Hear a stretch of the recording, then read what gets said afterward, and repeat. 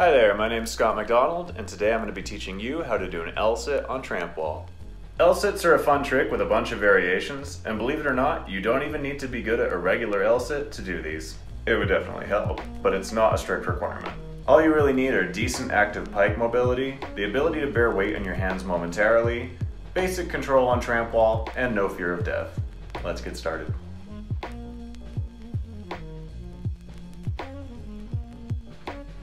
The first thing you're going to do is put a mat on top of the wall. Your tailbone will thank you in a couple minutes. Jump and do a half turn to your back, and then reach up and forward with your arms while simultaneously driving your toes and hips up into a pike jump to land standing on top. In other words, do a ball out setup. Next, do the exact same thing, but deliberately use way less power in the takeoff. As you come out of the tramp bed, instead of reaching so much with your upper body, deliberately leave the chest behind and hold that mid-air pike position all the way up to land sitting. This can be pretty disconcerting at first, so aim further over the wall than you think you might need to, because in this case we're just trying to be in a safe, secure place where you land completely on top.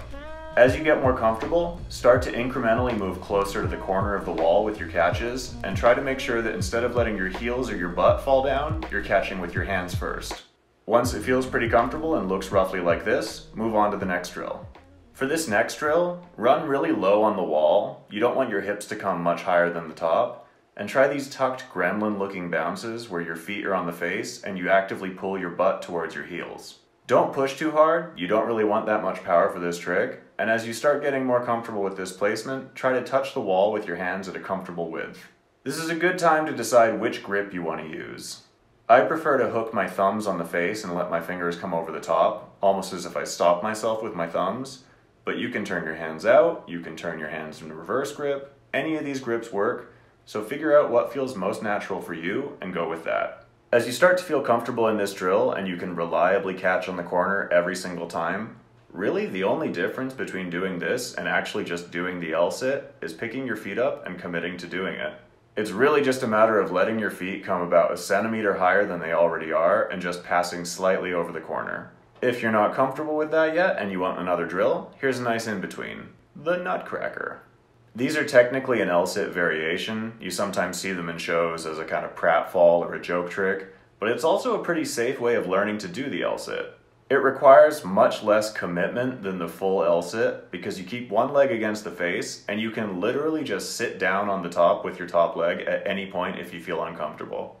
I feel like I shouldn't have to say this, but I'm going to anyways. The goal here is to pretend to smash your crotch against the wall, not to actually do it. So be safe and don't neuter yourself. Lastly, the big risk with L sit on wall is catching your heels as you drop back in and ending yourself.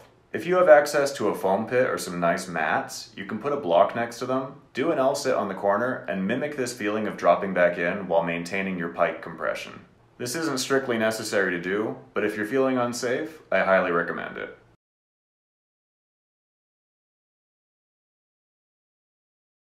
If you did all the drills, it's really just a matter at this point of going for it, but here are a few tips and tricks that'll help you with the technique.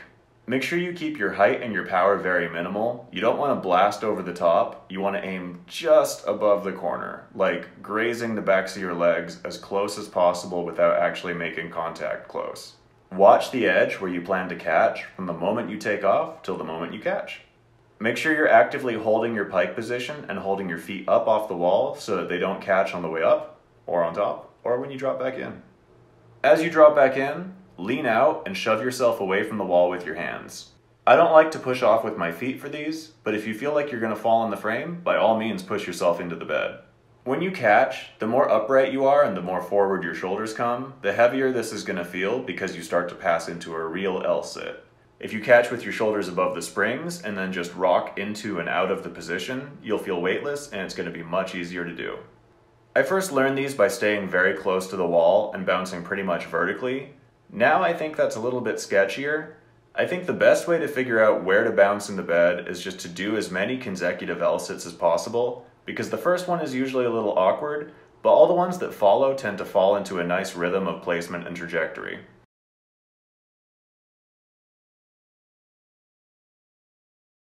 L sits are pretty straightforward. The biggest mistake people make is tipping themselves onto their neck by either going too inverted as they push off or by catching their heels.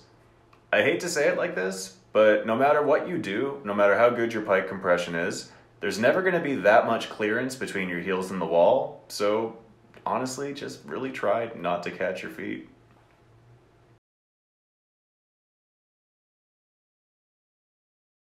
Alright, now that you understand the standard L sit, here are some fun variations you can play with. There's the straddle L, there's one arm straddle L, and you can even do L sits against the face, you just have to let yourself go into a slightly scarier position. In any case, I think that'll do for my L sit tutorial. Remember that all acrobatic skills come with an inherent risk of injury, so please train safe because this particular one puts you pretty much constantly in a very vulnerable position. I hope this covered everything you need to know, but if you have any questions, please let me know in the comments below. As always, please like, share, subscribe, follow me on Instagram at Scott A. McDonald, and happy training.